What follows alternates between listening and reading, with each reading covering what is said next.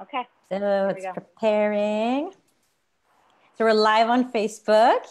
Welcome to the Yarixa to the Hi.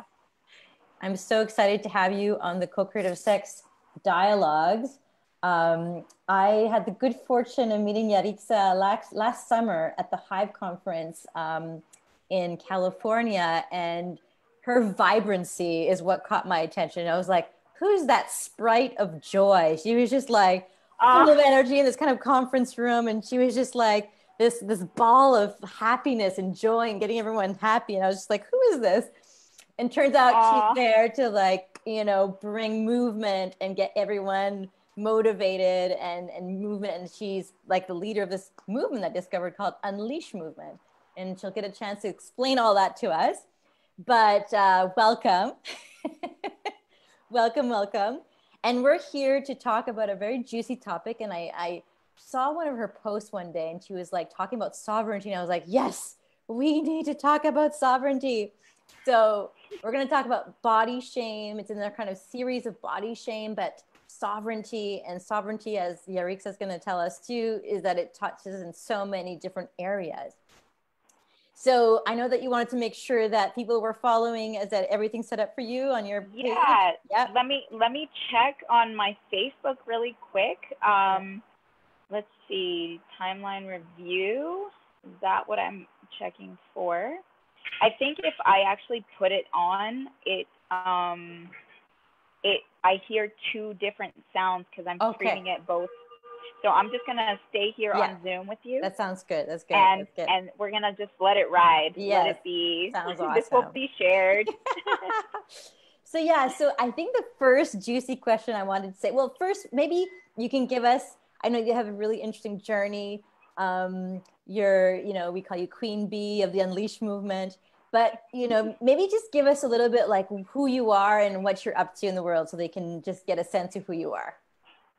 Wow, cool. Oh man, my highest excitement is to lead people into their personal freedom and truth, and to be a catalyst, a passion igniter, you know, a provoker, so that people can go into their gifts, their talents and abilities, and break through whatever stuff is blocking from an individual not being their true self. So I think my journey throughout just my entire life, just, you know, being born in Puerto Rico, living there until I was 7, Spanish being my first language, coming into the U.S., and then learning English, being in Tennessee from ages 8 through 12. And that created a lot of who I am today, and why I do Unleash and why I help people break free is because I experienced a lot of suppression through bullying, through racism, and I became so dim, and my light became so dim that it was almost as if it wasn't myself anymore. Because I used to be this bright, shiny little kid when I was in Puerto Rico, and I just had so many friends, and then all of that just kind of disappeared. Wow. And I became so shy and introverted that I couldn't even look at people in their eyes. Wow. And it wasn't until like my sophomore year in high school that these two amazing boys in my math class said to me, Yari, why do you look down at the floor when you're talking to us? You know, that's a sign of insecurity, right? And I was like, I don't know. And I looked down at the floor again. And then they're like, wait, okay, don't look down at the floor. We're going to help you. And we're going to teach you. Yeah. We're going to teach you how to look at us in our eyes when you're talking to us. And so I practiced with them, I know, for like 3 days. And I literally, that was one of the first breakthroughs of actually starting to come out of my shell. And the reason I looked down was because I was wanting to hide. I didn't want to be seen. I felt so insecure. I felt ugly because that's what I, you know, was told growing up. And so, like, you know, those beliefs just stayed stuck in me. So I had to really. And can I just add like a little thing, like before you go in, because like it just kind of like a little aha moment went off in my head, because one thing I like when I see you, like I see this spectacularly beautiful woman that's like no has no shame of her body. She's like going almost naked everywhere, you know, just gorgeously fit and like having fun with like costume and just being super self-expressed. But I always, you know, sometimes like some people that like, you know, they can be very out in the world, they can also have a bit of an arrogance about them, and I never felt that about you. And I was like, wow, there's such kindness that comes from this woman. And it doesn't surprise me when you share the story about those boys, like look at us in the eye, because that was pure kindness giving you permission to step in. And I just think that's very interesting. Thank you so much. Yeah, thank you for sharing that reflection. And I think why arrogance didn't kick in for me was because I understand what it's like to be inside of my shell and be highly insecure and relate to a lot of people. And it was more like, I feel like for me, it comes from within. So it's a level of confidence versus arrogance. It's like, that's a good distinction. Yes. And it's like to know who you are from within allows that light to radiate outwardly without it feeling like you're overcompensating for something. Right. And I think a lot of the times, you know, when there is arrogance, I think that there's an overcompensation and maybe something similar occurred, but there's the work that you actually have to do to transform it and transmute it into confidence, not arrogance. That is so good. Wow. Yeah. So what would that transmuting look like, of taking something that could be arrogance and bringing it into confidence? Right. So, you know, I personally went through a journey of, okay, well, my next step after these boys was, I'm going to enter into a fitness competition because I feel like I can win. And there was a arrogance at that time about me because of the insecurity that I felt. And so I went into it to prove myself, right? Look at me, I'm strong. I'm, you know, look at my body. And it also turned into a way of me utilizing my body and sex to feel worthy. And so when I got that attention, it started to fill the void, but it was a false, it was a falseness around the security that I felt, because if that wasn't there, I would be insecure.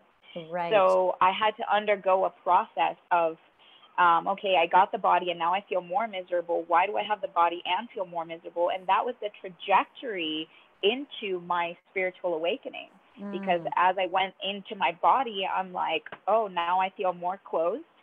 I now have to keep up this body in order for me to feel secure within myself. And if I don't work out, like the next day after I ate a cookie, it was like a big deal, because then I would feel like, oh no, like I'm going to get an ounce of cellulite, and that's going to be like, then I'm not going to be as attractive.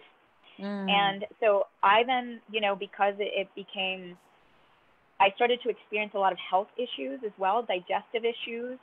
And that started to point me in like, okay, this can't be right, because if I'm looking this good and my health is suffering and my relationships are suffering, there's something off about this picture. And I think oftentimes we think like when we get the thing, we're going to be happy. Right. But the thing is there to show you then afterward, like once you know, do have that sense of accomplishment, if you will, you're going to just come to terms of like, wait.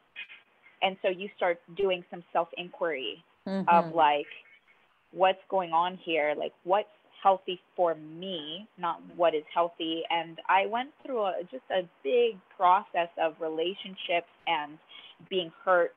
And then I went to, finally I got into meditation. And I also got into all the healing modalities that you could just possibly think of. And then I went into plant medicine. I did ayahuasca when I was like 28 years old. So I read a lot of books for 5 years on personal development. I needed to understand what it was that was going on inside of me, because things weren't matching up. Right. And that's so, like a good flag. Things are not matching up here. Red flag. Yeah, it's a red flag. I look good, but I'm not happy. The body didn't get me my happiness. There's something off here. And then that leads into, of course, like after doing that type of work for so long, where I also coach people to lose weight, and I've been a health and fitness in the health and wellness field for almost 19 years now, since I was 19 years old. And I did a couple of television shows, and one for MTV, one for TLC, to help people do this from an intrinsic way, not an exterior way like I did it, right? So I had to undergo that. And then I still felt sort of trapped in my body. I still was like, I felt so structured and routine still, that it was like, there's more. Okay, I've broken through these things, but there's more. And I kept going towards the fears, because I think going towards your fear is super important in gaining a level of freedom, and also going towards your highest joy. It's both things are going to lead you to your freedom. I love that. Fear and joy. Leaning into those two things. Lean into both. Yeah. Lean into both. Yeah, it's so beautiful. Like you're like, okay, first you get the body, then you're like, okay, this is not it. But then you go and you do like the corporate, not the corporate, but like the more mainstream thing of like being on TV, doing all these things that like, again, would be another checkbox to be of like, celebrity status kind of thing. And then you're like, still not really getting what I want. Then I have to do a little bit of self-inquiry. And then it sort of brings you down this route of connecting to what are actually the fears that I'm avoiding, and where's my actual joy? Because like these other things that seem to be the bling bling, we're just not fulfilling it. And here's just another one is like, I got married to my quote dream man, and we were together for 7 years and married for 2.5 years. He fit all of the things, all of the qualities, like the resume was there. And I kept looking at the resume, but I'm like, but he checked all of these off. Why am I still unhappy? And, it's really about, I wasn't listening to the experience that I was actually having, to our actual dynamic. And it wasn't actually fitting who I was as a person. And I was discovering myself as a person, because I was programmed to believe, like from my culture, like monogamy, get married, have kids, do this type of job, go to college. Like from my dad, this is what success looks like. This amount of money equals that you're successful. You're not successful if you don't have that kind of money in your bank account. And so it's like taking a look at all of the programming and literally just start erasing pattern interrupting all of it. It's like, is that really true? Yeah. What was your checklist for your ideal man? Oh man, I don't know. It was 62 qualities. It was like, it was like honest, kind, good-hearted, beautiful body, light eyes, 6 foot, perfect penis, whatever, like all the things that you could possibly list, I listed, and he definitely fit. 61 of the 62, he was, the 62nd one, I think, was more having him being sovereign in his being. But at the same time, he couldn't have been, because I wasn't. Right. And so it was a perfect match to lead me into my sovereignty and understanding who I am as a person. Yeah. So just because this is like the hot, since this is the real big hot topic of our conversation, what does sovereignty mean for you? Like, because it's for many people, it's a very abstract thing. And when you've tasted it and experienced it, it totally makes sense. But so many people don't have an experience of sovereignty. They don't have an experience of the inner sovereignty. They might have an idea of political sovereignty, but they don't always know how to navigate this if they haven't tasted it. So what does it taste like from the inside, sovereignty? you know, I've gotten many glimpses of it, because I can't say that at all given moments in time am I feeling like a sovereign being. There's moments of forgetfulness as in this human experience, and it's a journey. It's like, you know, you think, you know, you're never there.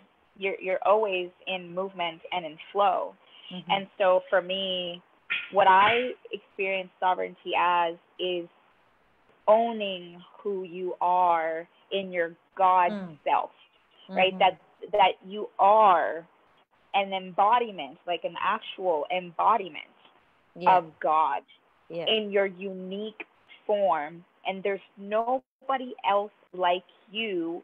We're all equal, but there's nobody else like you. It's like different and equal is the importance here, because we're the puzzle pieces to each other. And so when we can claim who we are in our highest self, meaning the sense of separation, the sense of all the illusion, of all of the programs, you dismantle them and claim your own truth. Like, just to give an example, if you've been living a life of, you know, going to college and you got this job, but you're feeling unhappy with that, is to actually question that, because there's something in there that's not matching who you really are, or your passion, or your dream. There's something off in there. Or even, let's say you are a monogamous person because that's what you've seen all your life growing up, and your parents were that, and your environments held that space, and that's what you were taught, maybe even culturally, religiously, and you're always aiming for and then you're like, and then you're always like, you know, thinking inside of your mind that you want to be with a bunch of other people. Then it's like, you have to acknowledge that that is there and not ignore it and not sweep it under the rug, right? Like, how do you find your personal truth is like, what are those beliefs that are trying to come in, but you keep like pressing them down and shoving them down as if they don't exist, right? And so it's like, how can we find our true self in all of the things that our relationships, our work, and how is your joy level, I think is really important to acknowledge. Because if you're feeling, for the majority of the part, like, even if you're going through some shitty stuff, that you still have this feeling of, well, it doesn't matter, but at least I'm doing everything that I want. Yeah. You know? And knowing yourself as a creator. Right. That's a very strong idea, knowing yourself as a creator. When you were in your relationship and you're like, he's meeting the 61 things, but it's still, I'm not happy. And I've done all these really great gigs, and yet I'm still feeling contrived. What was how did you get to that feeling of like God-given experience that you just described? Like, what was that what was that process of like, wow, like this is really what I need to be doing? Well, you know, it's interesting. So for me in my particular relationship, I lost all sense of sexual desire. I felt like there's something wrong with my hormones, and my ex-husband was hot. He was like such a beautiful man. He was good-hearted, and I couldn't get turned on for the life of me.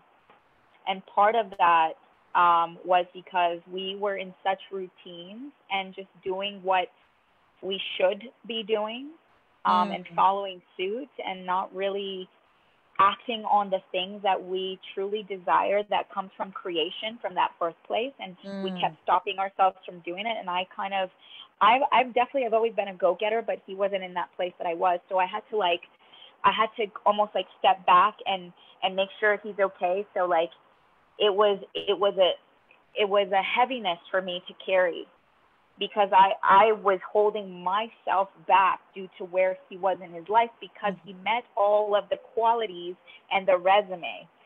So then what ended up happening for me was, like, at one point I hadn't gone out dancing in a really long time. And dancing for me, even though I didn't do it often and I didn't grow up dancing, but once I took on salsa, it was like a love. I was like, oh my gosh, this is so amazing. And I didn't dance for 3 years because he thought like I danced too professionally. And so he didn't want to be seen with me, or he didn't want to go with me. And so then I sort of did whatever he wanted to do instead of filling my own cup of what I really, what filled my soul. Yeah. I just was doing everything to fill his or ours, you know, to create a safe relationship, you know, to make sure that everything stayed okay. And so when I went dancing after, I was just like, okay, I need to go. And I lived at the time in Santa Monica near the promenade, and they had street dancing. And so I went and I danced and I felt my soul. And then when I got back home, I just felt this feeling. And I even told him, like I just was so mad. I was so resentful. And it wasn't even at him, it was at myself, right? It's like, because even though that at the beginning of, for sure, there was a little bit of blame onto him, you know, after reflecting and all of that, it's really resentment on ourselves that we feel, because we're not doing who we really are. We're trying to people please. And this people pleasing shit does not get you anywhere. You have to there's such things as compromise in relationships. It's like, hey, I love you, so I'm going to try and meet you here and meet you here, sure. But when it comes to sacrificing your soul, fuck no. Yeah. So I ended up having a dream about dolphins, and like I saw my friend like 2 days later say, if you've ever had a dream about dolphins or swimming with the dolphins, come out to Hawaii. This is what I do. So I literally went to Hawaii and I swam with the dolphins, and that was my probably largest awakening from breaking that relationship and evolving from that relationship. Almost and like this experience of being in the wild and like being with nature and this kind of freedom. And to be in the frequency of love, because dolphins have a frequency of pure love. And they're also non-monogamous, and they're also just sharing love. And you would see them with one partner and then the other, and it was just like this freedom, and there's just love, and there's nothing that you could do wrong. And then so it's like there's such a sense of forgiveness of myself when I was in that experience, that I released a lot, and I released like, I don't think it's good that I continue to stay in this relationship. And I ended up breaking it off, and I ended up meeting somebody there as well. And funny enough, when I thought my hormones, you know, were like, you know, I thought it was a medical issue, all of a sudden I was turned on out of, you know, and so like, that's really what was so telling for me. I was like, wait, my body is fully responding right now. Like, whoa. And that's how I knew. And so, you know, like you're really awake there. Yeah, it's very embodied. And I think to listen to those keys that your body, the messages that your body is trying to give to you, because that's the gift of the body, right? It's your vehicle and it's your messenger. Yeah. So you talked about like, there's two things you have to kind of lean into, is the fear and the joy. That those are really good indicators of things to like guide you. So give us an example of you leading into like some fear aspects that you felt like you had to like lean into. Well, let's see. I've had a fear of public speaking. I've had a fear of singing. I've had a fear of dancing. I've leaned into all of them, and trust me, like I went to a course that it was about like public speaking, and I attended it, and I remember I was just sweating balls. It was just like my armpit, just seeing a speaker speak, because there's something inside of me that was like so scared, because that's where my power was, and I knew that I could be a really powerful speaker, and I was deathly afraid of it. Because I was afraid to be made fun of. I was afraid to be rejected. I was afraid of looking stupid. I was afraid of not saying the right thing. I was afraid of not being intelligent enough, not good enough, not vibrant enough. Blah. And all of that came from the childhood stuff, right? Like the being bullied and rejected and racism, and all of that started to come to the surface. But I kept leaning into it. And I remember when the instructor or the facilitator of that particular experience said, okay, whoever wants to come up and get laser coached, come up to the, raise your hand and I'll call on you. And there's maybe 250 people in the room. And I remember I just was so committed to freeing myself that I literally jumped up with two hands, scared shitless, because that was one of my biggest fears. And I'm like, okay, like, and he literally, like, he couldn't help but to call on me because it was just so, like, in your face. And I was laser coach, and it was a really interesting experience for me because there's one moment in time where he held me down physically, and I remember trying to come up from the holding down, from that feeling of suppression, very physically and experientially, that I just bawled in front of the entire room. Wow. In front of 250 people, and then transparently communicated what was going on for me. And transparent communication is freedom, because that state of vulnerability is the most courageous thing that you can do in the entire world. So true. It's like, here I am, and I'm showing you all of me. Yeah. In this nakedness.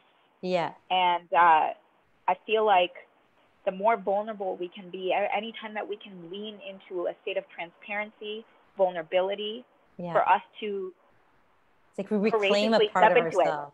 Yeah. Yes, it's like reclaiming a part of ourselves, because what we're afraid that could happen, right? Like the pain that we think we're about to experience, it's just smoke and mirrors. It's just smoke and mirrors. It's just like, okay, it's uncomfortable and I don't want to go there, and this is my comfort zone. I'm just going to be right here. Yeah. But then you feel worse. Yeah. You feel worse when you stay there, because you die a little bit. You die.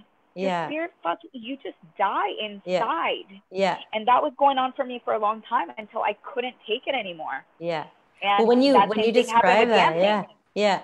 Just before we jump to the dancing, as you're speaking, I was getting this image of, like, it's almost like there's this like piece of plastic, and you start pushing on it, and it starts stretching, and then you push and push, and you feel held back, but at one point it pops, and you're like freed up, Yes.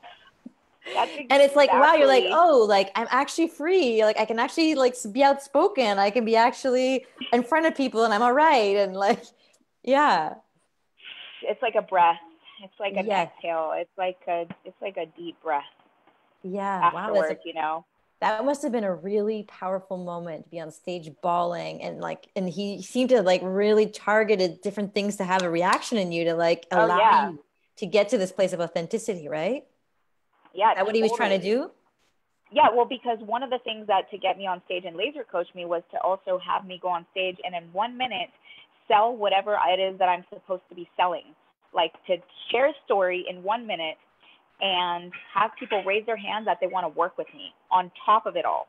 So it's just like, when I did that and there was like 10 people out of 250 that responded, the level of contraction and rejection and all the things that I'm thinking that I'm projecting out onto what they're thinking of me was the devastating thing. And that's when afterward he, like, okay, cool, that happened. He goes, okay, cool, now we're going to do this exercise.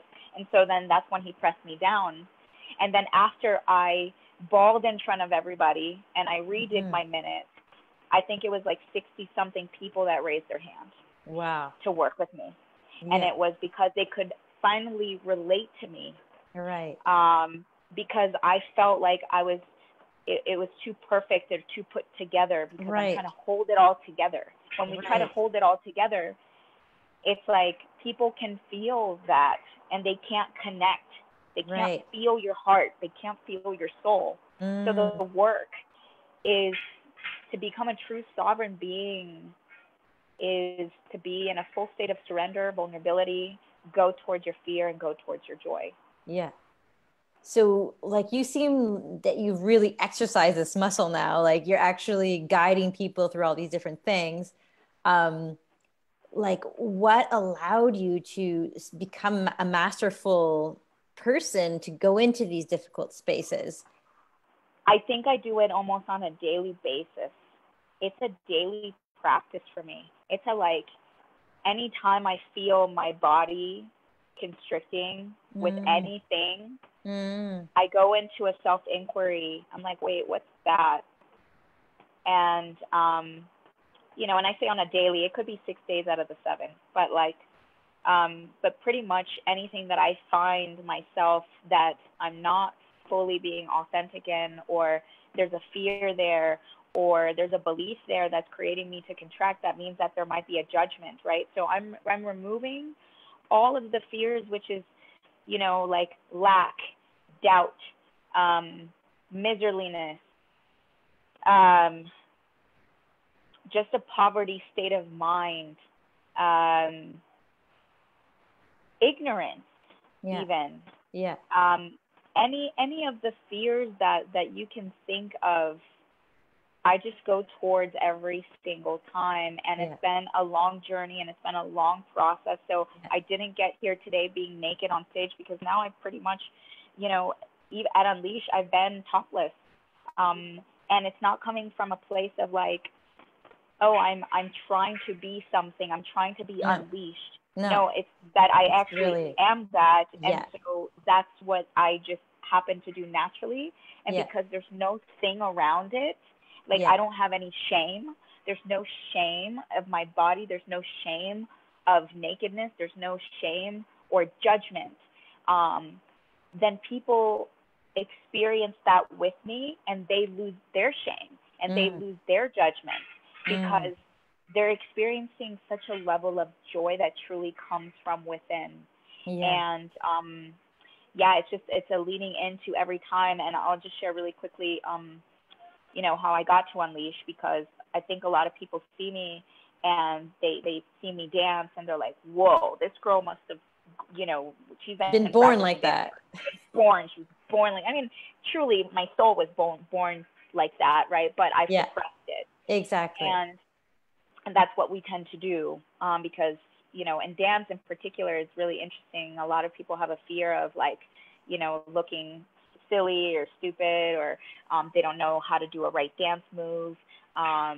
They're afraid of what people are going to think of them ultimately. Well, it's so vulnerable, moving and communicating with your body. It's right. It's so vulnerable. If you feel awkward, you can see it right away, and it's like, then you have to live with that. Totally. And so, like, what I ended up doing was, what I ended up doing was leaning into that, because I could feel myself, like, even though I took 10 salsa lessons when I was like 24, and that was like the sort of the foundation of what started this spark and activation in me. It wasn't until only 3 years ago that I was fully activated. And it was a moment in time when I went into a ceremony space with some of my friends, and I just remember being like listening to this music when we were in a deep ceremony state, and we took some psilocybin, and I remember just my soul just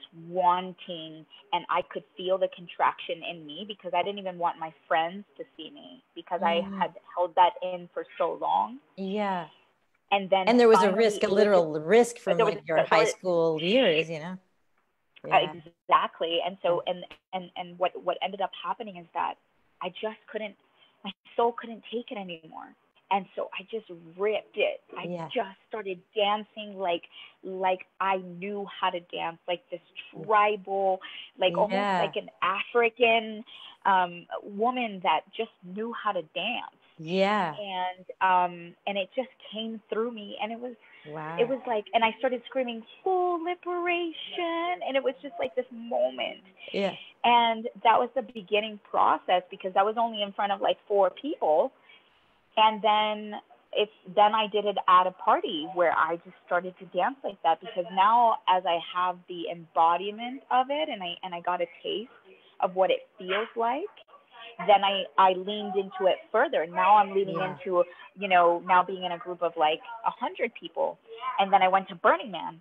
And then at Burning Man, that was the moment when it was just falling onto my knees. Yeah. Because I danced with this man that my friend was looking at me, and we were dancing together. And it just felt like we had been performing for like 20 years, because that's how much freedom I was able to access in my dance and allowing myself to be surrendered with him. Wow. And she says to me after we stopped, and it was almost surreal, and I remember just being like, whoa. She's like, Yari, you have to do this for work, and holy shit, and whoa, like you're going to be in my music video. And I was like, and it was just like, oh my God, I know. Oh my God, I know. And like, it was this freedom that I felt that I was longing to experience, because I could feel that ever since I was little, that wanted to come through, and I just didn't allow it. Well, it's almost like this really great power that you had, and you just, it was so strong, and it's like you had to like bring it small and make everyone feel comfortable around you. At one point, you're just like, I can't hold this water anymore. It's like, yes, because the other thought process, and probably why I did that, is because and I think a lot of people can maybe experience this, either not enoughness, right, and we can experience both simultaneously, or too much. Yeah, we can experience both at the same time. Yeah. And for me, there's definitely oh no, this is going to be too much. This is going to be too sexy. This is too provocative. This is inappropriate. And so I had to dismantle and said, fuck it to all of it. Yeah. And I allowed myself, and that was it. And then the fear is gone, and people actually get inspired by me. There's very few people that actually are like, whoa, like they actually just feel in so much joy and activated watching. And of course, there's going to be a few people that may feel judgmental, but that's because they have to do their own work. They're only judging me because they're judging themselves. That's always how it works. Yeah. I'm not doing anything wrong. Yeah. Yeah. And we had a little quick conversation before talking about another topic, but you did mention the word jealousy. So do people sometimes look at you in this kind of completely unleashed and beautiful state of grace? Is there like that comparison happening? I think, I think I've seen a little bit of that, and when I have witnessed it, and this is what I'm talking about, lean into the fear. Yeah. When I have witnessed it, I continue to be big, and that's fearful, because there's a part of me that wants to make people feel comfortable. There's a part of me that wants to make people feel good. There's a part of me that wants to make people not feel less than me. But if I don't show all of myself, and this is what it is to be a sovereign being, if I don't show all of me, then I am doing a disservice to myself, first and foremost, because I am dying. There's a little part of me that's dying, and I'm doing a disservice to the world, because I am able to be the possibility for them of what it could look like. So for me, I'm more committed to that than whatever insecurity that might come up for me, or whatever belief that makes me smaller. I will look at it, and then I will sit in that, and I will continue to be authentic to me. Yeah. What was the biggest part that you had to lean into around your body? Like, it could be a situation like this where you're like, I'm still going to stay big, but like giving us like what was that biggest edge that you had to like, or the biggest piece you had to lean into for the body to keep on respecting that what was coming through for you? It's just, I think it's more of, I continue to follow the feeling, the feeling of what it feels like to be in this body, and being able, the ability to move like I move. It's just like, whoa, what a gift. So it's an embrace of that gift that has continued to allow me, because a lot of my movements, I almost feel like one with God. This is where I actually feel like a sovereign being is actually in my dance, when I lose myself inside myself when I dance, because it's a full embodiment. It's not to do it it's not to do it to get something. It's because I'm feeling myself, right? When you talk about like when you feel yourself, right? That sensation of like, wow, like, oh my God, what a freaking gift this is. Hmm. And the way that we can get to that place of experiencing that level of aliveness, because that's life force, right? That's what we call a life force, is to continue to lean into the fear and the joy consistently. And again, I can't say that I felt like this 5 years ago, because I didn't. I you know, so it's constantly peeling off the layers, you know, and I think right before this, we were also talking about like relationships and stuff. So that's another big layer to peel back. Exactly. So so what's the biggest edge that you're feeling right there, right now? What are you leaning into that's alive for you? Okay, so right now, what's alive for me is I'm currently in an open relationship with a woman, and I have had experiences with women since like maybe since I was about 24 years old. I never really spoke about it at the beginning when that first occurred for me, when I even when I actually went for it. I had a full-on panic attack. Because the upbringing that I came from is, you know, like very cultural. You know, I'm Puerto Rican, and so like it's marriage, and my mom also, I remember her saying, and bless my mom, she's a beautiful being, and I love her dearly, and she has had some programming just like, you know, other generations, everyone else. Yeah, just like everyone else. And so forgiveness, compassion, the whole thing. But one thing that she did say when I was younger, she's like, oh my God, ew, gross, these two women are kissing, isn't that gross? And so that was an imprint that I received as that's gross. And so therefore, when there were parts of me that were attracted, I would push it down, and then I started to make them gross too. I started to believe that it's gross. And so I suppressed myself up until I was 24 years old. And oops, I think we lost you. Just when it was getting really juicy. Let me see.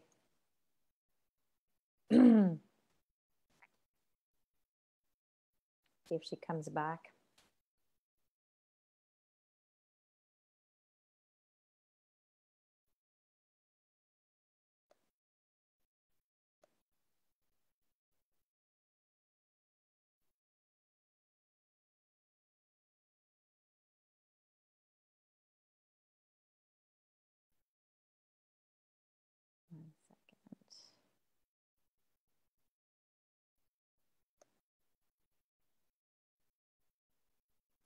We lost her. Okay, well, we have to do a second part like we did with Davey the other day. So 1 second, we'll get this all sorted. We'll get back on. We don't want to leave you on the edge like this. Talk to you in a minute.